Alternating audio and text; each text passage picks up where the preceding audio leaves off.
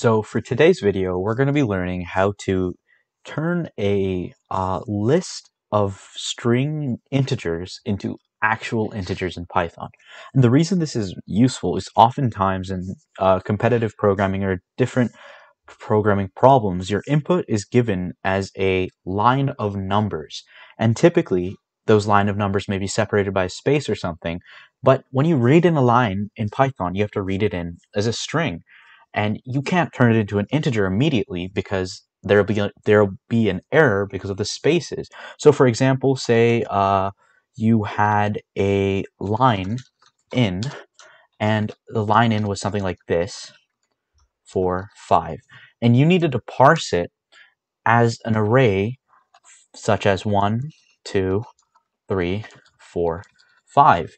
So you wanted to actually get a result like this so you could actually deal with it as numbers. So you'll notice that these are strings and these are numbers, and that is what we're going to learn how to do in a quick and efficient method. So first, since we want it to be in an array or a list, what we're going to start off by doing is creating a list of these numbers, but what we're going to do is we're going to store this in a variable.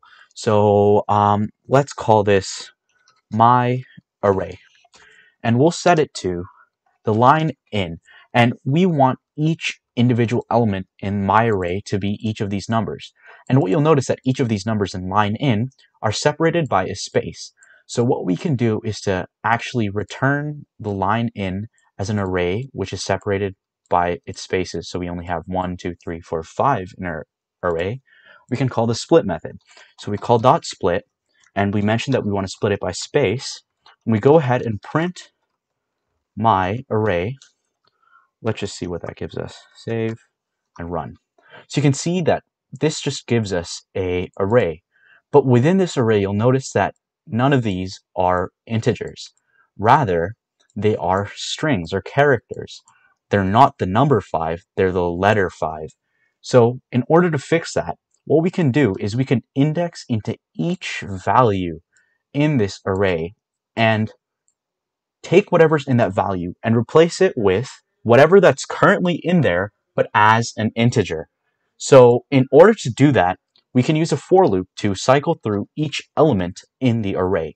So if we want to cycle through each element in an array, we can use a for loop. So we can do for I in range, the length of my array. We're going to, for the example, we're going to start off by just printing my array at index I. Save it and run it and just see what that does. So you can see that it's printing out 1, 2, 3, 4, 5. And these are strings as output. And what this is doing is it's cycling I from 0 all the way to whatever the length of my array is. So for example, this array right now is 1, 2, 3, 4, 5. So Python doesn't include the last number in a for loop, so it's going from 0 to 4. And when we're printing my array at spot 0, 1, 2, 3, or 4, we're going ahead and printing everything that's in the array. So instead of just simply printing whatever's in my array, what we're going to do is set my array at the spot that it's currently at. So example, when we first run the iteration of the loop, currently it's at spot number 0, which has value 1. We're going to set it equal to the same value, but we're going to typecast it as an integer. So to typecast something as an integer, you use the int function, or int type, and you can do my array of index I. So what this is doing is it's cycling through every value in my array. At my array of that position it's currently at is going to be, instead of equal to a string as before, we're going to set it to the same value, but as an integer instead by using the int type.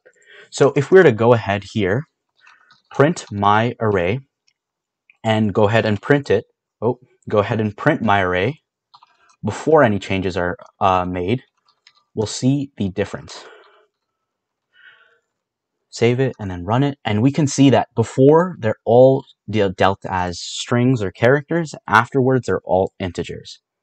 But there is a better way to do this. As you can see, this is kind of longer. It's like 2 lines. You're using a bunch of syntax and colons, and you could make a couple of mistakes, or it just is a little bit more annoying and longer to write. And programmers usually like to make their lives a little bit easier. So there is a shortcut to actually doing this in Python. And what that shortcut is using an idea called list comprehension. So it's the same idea. You're implementing the same logic, but you're doing it in one line. So it's kind of like an easier way of doing it. So instead of using a for loop right here, we can do something like my array is equal to, you're resetting whatever's in my array. You can loop through whatever's in my array. So for I in my array, so whatever's in my array, that's what I is going to be every iteration. And you can set it as int I. So 1 second. Oh, that's capital blocks on. Int I for I in my array. So this might seem a little bit confusing at first, and it'll make sense if you just read it as English. So integer I for I in my array. So for every value in my array, we're going to set it as an integer. And this is going to do the same thing as above, and it's going to use the same logic. So what I'll go ahead and do is I'll comment that out, and we can see if it still works. So save it and run it, and you can see that it's doing the same thing. And it's a lot shorter and a little less difficult to write, and it's just in one line, so it makes your life a little bit easier. So that's it for this video. Just as a recap, oftentimes you're going to need to turn numbers that are in strings in an array into integers. And the way to do that is to cycle through the array, which has string values in it, and replace the current spot you're in with the same value, but rather as an integer.